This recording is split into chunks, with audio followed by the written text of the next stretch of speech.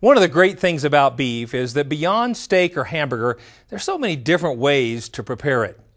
And Laura Majors, one of the recipe testers from the Beef Culinary Center, is with us to share a great and satisfying beef recipe. Now, Laura, I see that you've brought us a one-pan beef dish, perfect for dads like me that hate doing dishes. Is that right? That's right. My husband loves this because he is the dishwasher in our household, and we get busy and we need some things that are simple too. So that's great. This can take you from start to finish in 25 to 30 minutes. And then one pan goes into the sink. So it is really quick and easy. That's outstanding, especially with me using paper plates to eat off of. Go. Well, let's get started. Okay, well, we've, in order to save some time, we've already prepared the beef dish to a certain level. Okay. This would be at the point where you're taking the lid off after the noodles have already cooked. So we start with the beef and some mushrooms, sliced mushrooms, and then we add some garlic and some thyme. We make sure that those are cooked to 160 for ground beef. And then we're going to just add about a cup and a half or a can of beef stock.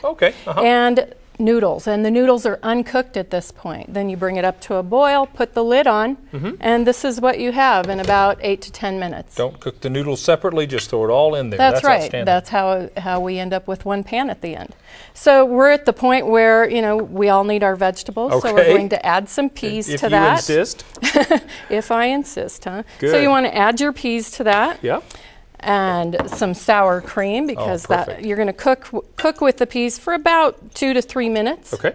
We can use frozen. You can also use fresh. Yes. Add the sour cream, about a half a cup. Stir that in. Stir in that. You also want to stir in some Dijon mustard. Oh, wow. With that. Gives it a beautiful flavor. Oh, yeah, no kidding. And that mixes with all of your juices that are in the pan. And that's your dish. That's your full dish. It's that simple. And then how long will you cook that? This is, once everything's all blended, it's done. It's hot and it's done. Wow, ready to serve. That's right. And it looks like we've got a finished product over here. Is that right? We do. We have a finished product. We have it with ground beef on the left. And then over here you'll see it with some top sirloin, and that recipe is also as an option on our website. Very, very flexible. Laura, thanks so much for bringing this easy and fast recipe to us. Great.